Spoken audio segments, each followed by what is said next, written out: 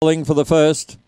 Racing, Gun McBain and Rockstar Lisa both began well with Aston Asteroid. Aston Asteroid is too quick and leads out of the straight from Gun McBain. They've cleared out already by 3 or 4 lengths to Shaw's Girl. They're followed by Sweeping Strikes. Further back in the field was Sketchy Gun. Out very deep was Chief Bale. Further back was Curly Magic. And Rockstar Lisa was last off the back. Gun McBain's coming from behind. Coming out after Aston Asteroid. The others are closing rapidly. Sweeping Strikes is flying. Sweeping Strikes moves up, wins. Sweeping Strikes beats Gun McBain.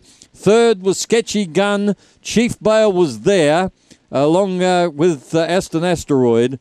And they're followed further back by Shaw's Girl, Chief Bale, and one of the last would have been Curly Magic. 30.08. 6829 are your numbers. Came from behind Sweeping Strikes. 6th the winner. Sweeping Strikes for Ken Trowbridge. Been racing really well, this dog. He was our tip in the race, but it was a wide open event. A brindle dog by Velocet from Flippin' Cool is raced by Alan Lai, a Victorian enthusiast, and trained by Ken Trowbridge, whelped in February 14.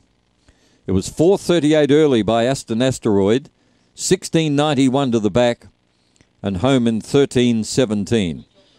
The old-timer, Gun McBain, ran second. Looked like winning on the home turn. Third to 2, Sketchy Gun. And fourth was 9, Chief Bale.